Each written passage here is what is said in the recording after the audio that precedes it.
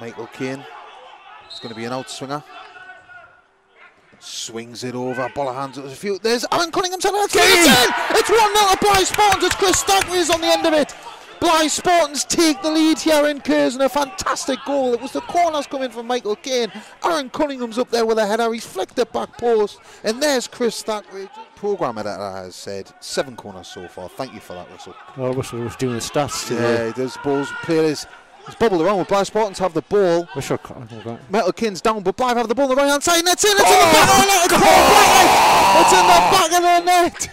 Blyth Spartans are 2-0 up here at Curzon Ashton. Michael Caine's down injured. The Blyth have played on. Referees allowed them to play on. The balls came wide, and Paul Blackett was there to just finish the ball left-footed. It was a lovely ball through. Paul Blackett. It is Curzon Ashton 0, Blyth Spartans 2 here. I think, like I said, the performances of Matthew Wellsden and Aaron Cunningham today have just been absolutely phenomenal so far. Just haven't really given anything, have they? The ball's flicked forward there.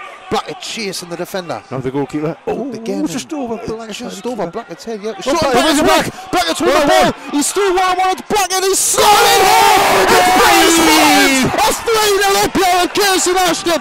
Paul Blackett, he never stops. He never ever stops. He's got the energy to snatch the ball outside the area, cuts inside on his right foot, and slots a beautiful timed and measured finish past the goal.